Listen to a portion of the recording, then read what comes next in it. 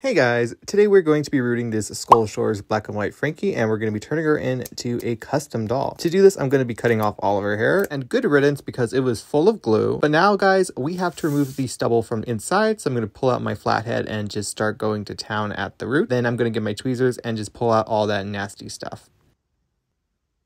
Once you're done, you should have a pile of gunk, and now we're going to move on to the hair process. The tool I'm using is an X-Acto knife with a cut needle at a slight angle. I wrap my first strand around my finger and scoop it up with that needle, and then I pluck it into the doll's head a bajillion times. This reroot took me roughly around 7 hours because I got distracted, but just put something on and you should be all Gucci. But once you are done with your reroot, you should have a full head of hair, and you're going to need to seal it with fabric tack glue and let it dry.